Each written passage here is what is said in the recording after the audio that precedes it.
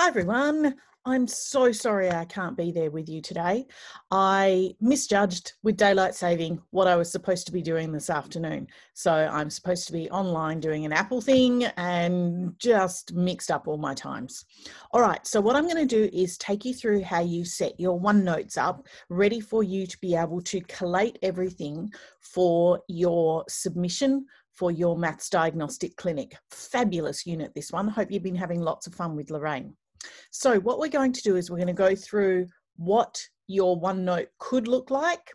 And remember that the one I'm showing you, what they did was they had to do both of their journals. So most of them did it completely online. And so you'll see that it has Learning Journal 1 set up and Learning Journal 2. Whereas I think what you people are doing is potentially only doing the second journal.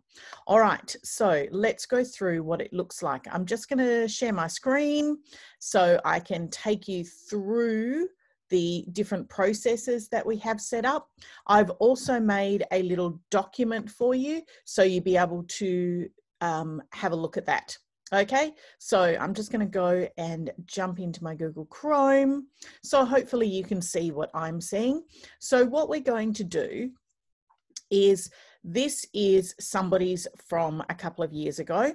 And so what you can see is that the first part of the learning journal is there with the interviews and the reading reflection. So the same type of assignment that I think you guys have to do. Then Learning Journal 2 is set up, and there is each of the lessons are here. And so when you go through, you'll be able to see that they have their lesson plan all in there. They've got the resources that they used for their lesson plan. They've got their assessment that they completed on the children, and they have their reflections that they needed to include as well. And the same thing happens for each of the lessons that they did. And this particular year, we were able to do a full 4 lessons, whereas depending on where the unit falls in the school term, I think you guys will probably only be doing 3 lessons. Now, these are the reports that were completed. And then this is the main part that I know has been causing some of you concern. You've got your growth point activities. So your growth point activities for each of your different growth points, and there's a million of them that they've included. All right, so there's lots of different ones that are in there, and they're all loaded. Now, what you'll notice as I scroll through is that number 1, I can see straight away how they have put them onto the page. It is not just a document. If you do that, I think Lorraine will literally take a whole lot of marks off you, because she does not have time to be downloading everything. We want it to be able to be scrolled in this same way that I'm showing you right now. So make sure that you understand the difference in the way that you're adding things. So when we create our document, what you're going to do is you're going to make sure that you are logged into your Office 365. I always create a OneNote from the online version rather than just going into my app on my device. I actually go into online, create my OneNote, then I start to add everything in. So when I go into my OneNote, what I'm able to do then is I can create a new notebook. When I name my notebook, again, Lorraine needs to have everything. You'll notice that this one just says Maths Diagnostic Clinic. It makes it really hard. So potentially a good thing to do would be to name it with your name, and then to go in and add everything in. So that way, when she's marking, it makes it much easier for her to be able to see, and I can see straight along the top there exactly what we need to add in.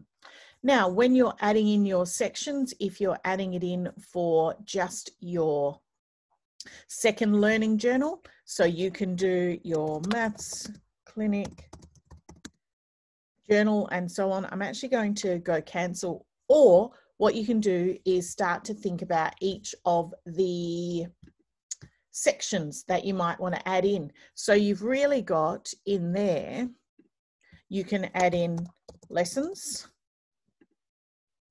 You could add in the reports. I'll make that a capital R so it looks nice. And you could then add in the growth point activities.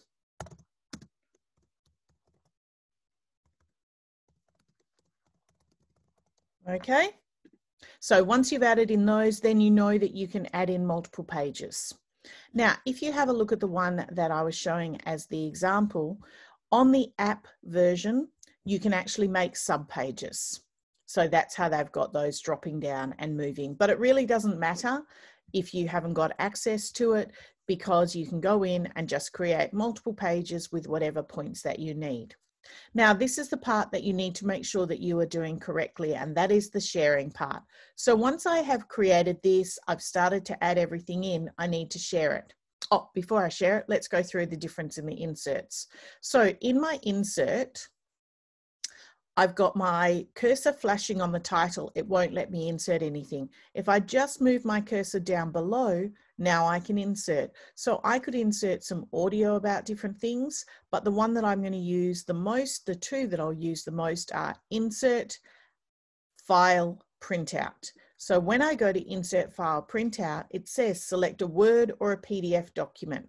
So that will allow me to insert anything that I have, and it'll give it as that printout so I can scroll through. If I wish to put in any pictures, I can put pictures from my camera or from my file. So it will just go in. So depending on where I have got my photos, it's always nice to put in lots of photos of different things that the kids have done.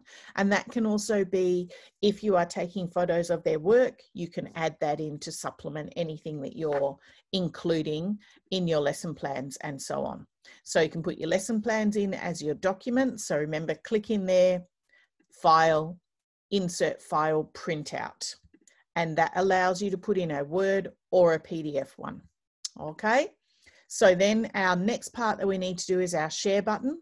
When we go into our share, you want it to say this: anyone with the link can edit, and you don't enter in a name or an email. You literally just copy the link, and then you will be able to paste that link directly into Blackboard. My suggestion is email it to me, I'll click it and I'll just email back saying, yep, that all works fine, not a drama. All right. So hopefully that has given you a few ideas of what you need to do.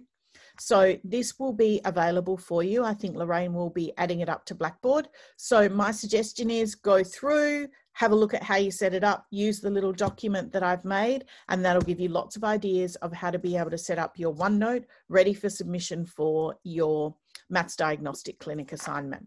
So thanks everyone. Oh, so sorry I couldn't be there, and I'll talk to you another time. Bye.